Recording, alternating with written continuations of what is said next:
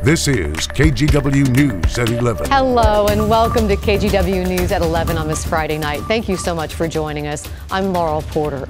We begin with the violent first few months of the year in Portland that has community leaders looking for answers.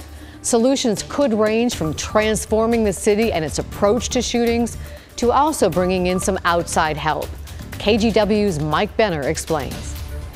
Just weeks after the formation of the Enhanced Community Safety Team, or ECST for short, there are rumblings of even more resources heading to the streets to fight gun violence in the Rose City.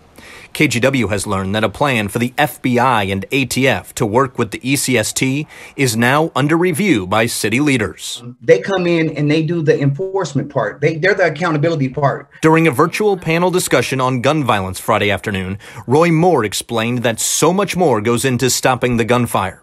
The former gang member is part of a hospital-linked violence and prevention program where he goes to the hospital and sits bedside with gunshot victims. It's a scary moment. So that's when I try to come in and I try to provide support. I advocate for you, but most of all, I try to get you to make some different decisions. Another way to prevent violence is through environmental design. Turn a dilapidated area into a park in an effort to reduce crime and increase community engagement and the perception of safety. We've tended to think about violence as an individual issue that's addressed through the criminal legal system. But there's a growing understanding that it's actually a community and public health issue, and it needs to be treated as such. And sooner rather than later. In the first 2.5 months of 2021, there have been more than 225 shootings in Portland. That compares to 111 in the first 3 months of last year. If we're going to treat gun violence as the public health issue that I believe it is, we've also got to talk about and invest in community-based strategies for preventing and responding to violence. Couple that with the Enhanced Community Safety Team that may soon be working with the FBI and ATF, and just maybe we'll see a drop in the number of shootings. You know, it's scary. As long as bullets are flying, none of us are safe. A spokesperson for the mayor's office tells me if the ATF and FBI were to join the ECST, federal money and expertise could be used to disrupt the cycle of gun violence. But before any deal is signed, the mayor wants to make sure that city commissioners and other colleagues have time to ask questions and understand how this will work. I'm Mike Benner for KGW News. Portland is asking agencies to scale back this year because of the pandemic's impact on the budget. And there are concerns within Portland Fire and Rescue that those cuts could have serious consequences. They're considering cuts like saving $760,000 by eliminating about 6 administrative positions. Most are vacant right now. Another $120,000 cut would decommission an old fireboat.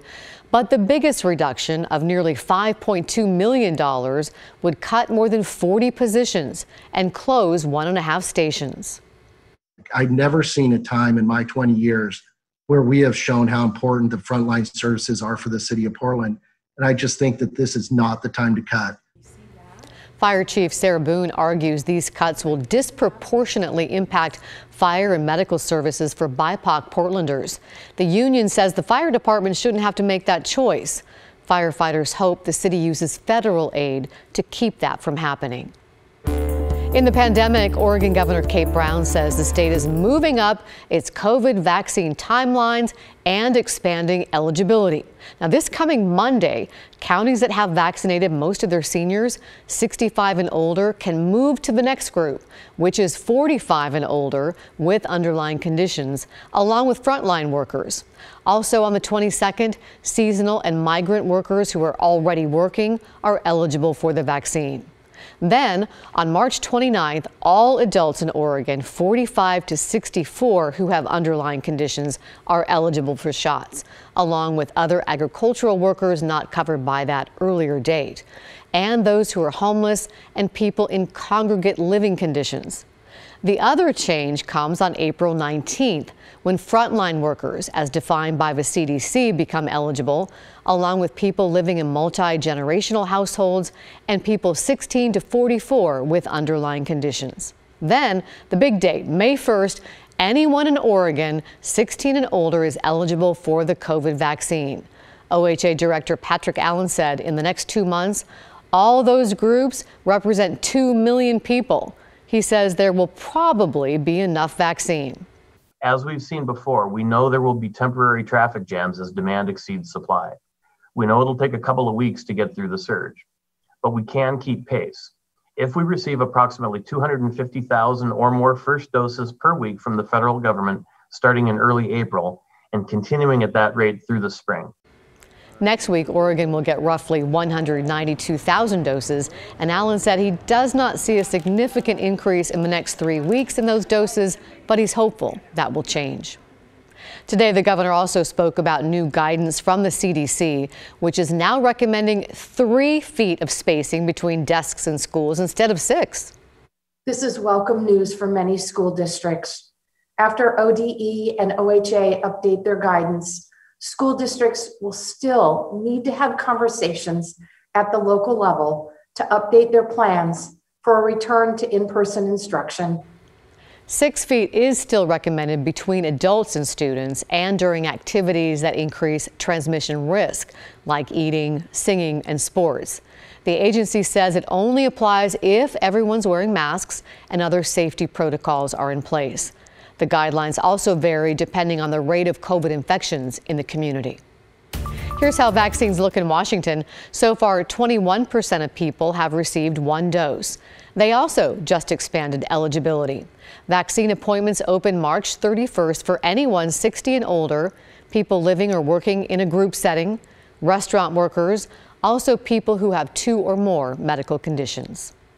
Also in Washington, the state is now allowing indoor visits at long-term care facilities as long as visitors or residents are fully vaccinated. And that is welcome news for people who've not seen family members or friends for months or even a year.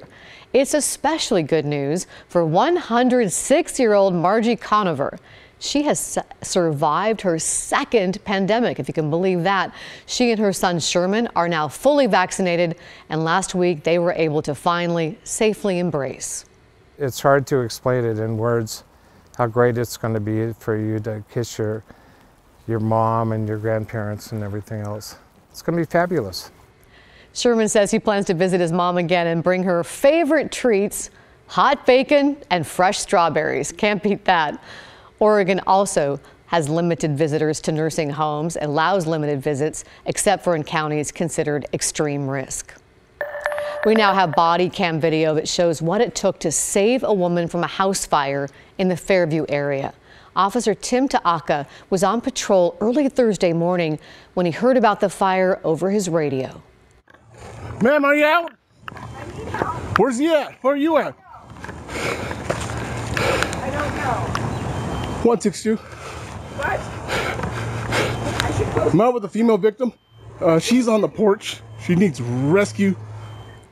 The woman's husband was trapped inside. Officer Ta'aka searched around the house to find him, but the smoke and the flames were too intense to go inside. That's when an off-duty Portland firefighter showed up. They found a ladder and they were able to rescue the woman from the balcony. The firefighter went inside the house without any gear in an attempt to find the missing man. Unfortunately, he did not survive. We don't know how the fire started. It took about 40 minutes to get it under control.